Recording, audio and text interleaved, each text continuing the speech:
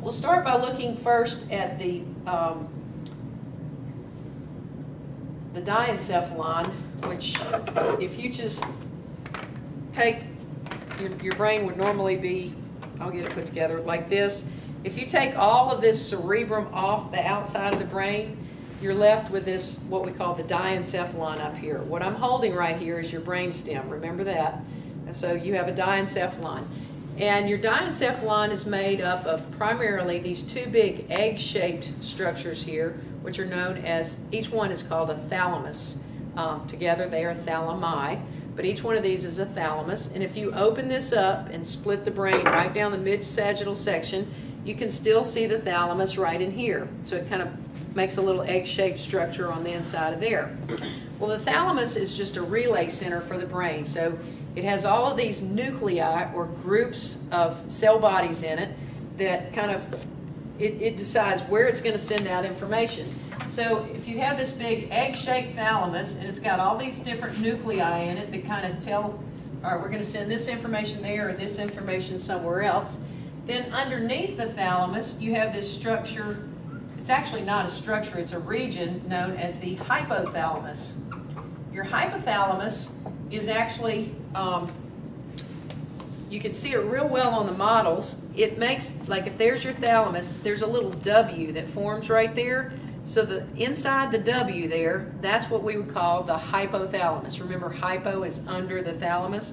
So that W underneath the thalamus is going to be the hypothalamus. Now, your hypothalamus is not a specific structure, but it's just a region under here.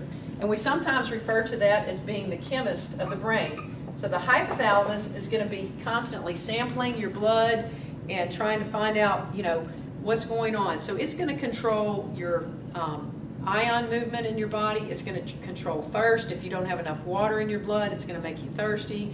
If you know, it controls your sleep patterns, your sexual patterns. Just about everything is under this kind of hypothalamic area that tells it what to do.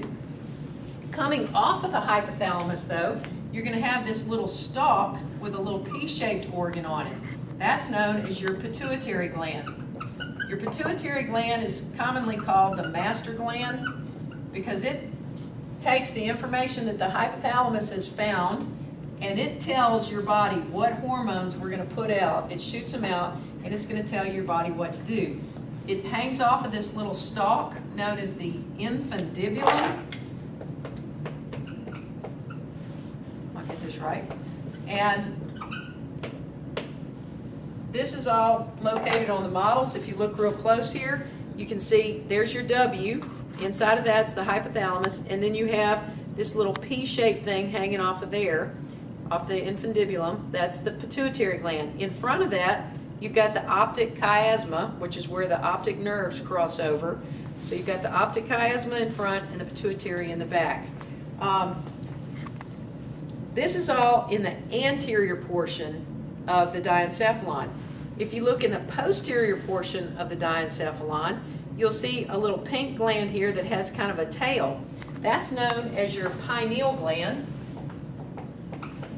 or pineal gland, depending on where you're from. But the pineal gland or pineal gland is going to come up here on the back side of the hypothalamus, and it's going to have a tail that slips up into this spot known as the third ventricle, which we'll talk about in a little while. Oh, do that again. I'm sorry, my camera went down.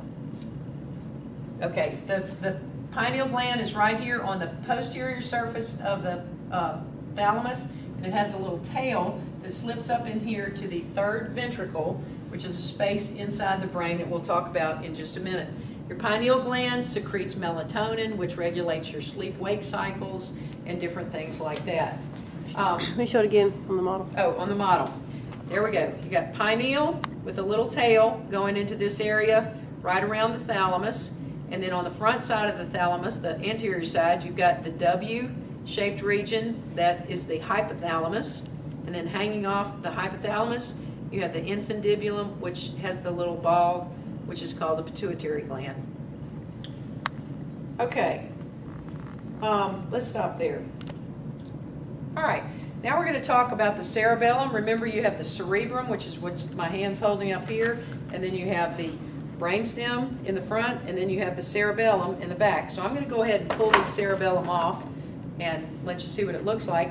The first thing that you're going to see are these two large, they look like pillars almost, and they actually are called cerebellar peduncles. And what they do is they help, I got it upside down, they are just tracts of fibers that connect the cerebellum to the brainstem here. So you have these cerebellar peduncles, or just connections or pillars that kind of connect the cerebellum to the brainstem.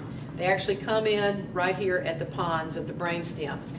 If you open up the cerebellum and just split it in half, the first thing that you're going to see is what looks like a tree or a bush, this white thing here. It's actually known as the arbor vitae, which literally translates to mean tree of life. It looks more like a bush of life to me, but they call it the arbor vitae. This again is white matter, so this is going to be myelinated axons and fibers running through the cerebellum. The brown part here is all going to be your gray matter of the medulla, which is going to be, gray matter of your cerebellum. So you call that your cerebellar cortex, and then the white part would be your cerebellar medulla area, which is the arbor vitae. And remember, this all just coordinates functions of motor movement. All right, then you also have the brain stem, and I'm going to kind of pull all this off because it's just going to fall off. But you've got the brain stem right here, which is formed from the pons and the medulla. And remember, the brain stem has the vegetative functions that just keep you going, your heartbeat, your breathing rate, your cough reflexes, different things like that. The pons is this kind of puffy area in the front or anterior portion, and the pons literally translates into bridge. That's the meaning of it. And so that's a bridge of fibers there. And then you have down here the medulla oblongata. The medulla is more where you have your cardiovascular center and your respiratory center and things like that. So that's more of your vegetative functions right there. And then in between the brain stem and the diencephalon, you've got this little area in there. And the main thing that you're going to see in that area, I'm going to turn it to the back side, is what you call the mesencephalon, or middle part of the brain. And you're going to see these four little bumps right there. There's the pineal gland sticking out, but you have these four little bumps. Those are known as the corpora quadrigemini. Corpora meaning body, quad meaning four, Gemini twins, so it's the four bodies of twins, but basically you just have these four bumps. The upper two bumps here are known as the superior colliculi, and they're more involved with vision and eye movement. And then the two lower bumps are the inferior colliculi, and they're more involved with the auditory centers. And that's it on what you need to know for brain structures. The other thing that we need to talk about with the brain is on the inside of the brain, you've got spaces or cavities that are filled with fluid, and they're known as ventricles. So this is a model of the ventricles. So if you just filled up the brain with wax on the inside and then chipped away all the brain tissue, this is what you're going to be left with, these little spaces that are found in the ventricles. So you have two what are called lateral ventricles, these kind of C-shaped ventricles right here. You have a right and left lateral ventricle. And these lateral ventricles are going to run right underneath the corpus callosum. So there's your corpus callosum, that fiber band between the right and left cerebral hemispheres, and you see that space right there? That would be the right lateral ventricle, because this is the right cerebral hemisphere. So there's the right lateral ventricle. You can also call it the second ventricle. The first ventricle is going to be the left lateral ventricle. The second ventricle is going to be the right lateral ventricle. And then right in between the right and left lateral ventricles, you've got this little flat part right here, and it's tiny. That's your third ventricle. And your third ventricle is going to be this one that is kind of sitting on the outside of this thalamus. So if you'll find your lateral ventricle, which is the one that runs right under the corpus callosum, then you're going to see that rounded area right there, which is the thalamus. There's your kind of hypothalamus area right there.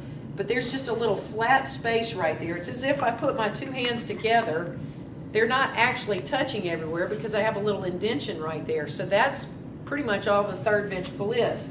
And remember, you've got the pineal gland that goes up the tail of it goes up into that third ventricle. So there's the third ventricle. There's the thalamus, the hypothalamus, that's the pituitary gland, and then on the posterior side you've got the pineal gland with its tail coming up in here into the third ventricle.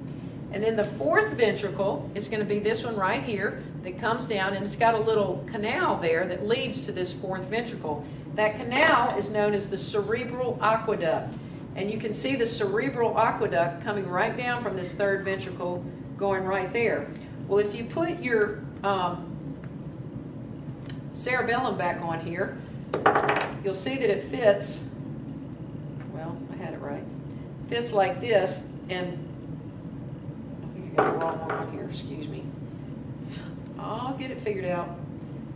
I had it right there, like that. Okay, so you've got the fourth ventricle is going to be this space right in here between the cerebellum and the brainstem. So you've got third ventricle, cerebral aqueduct, and then the fourth ventricle right down here between the cerebellum and the brainstem. And remember, floating inside all of these ventricles, you're going to have cerebrospinal fluid. The cerebrospinal fluid flows inside the ventricles. It also flows into the central canal of the spinal cord, and then it flows all over the outside in the subarachnoid space. So that's it for your ventricles. Let me add one more thing about the ventricles.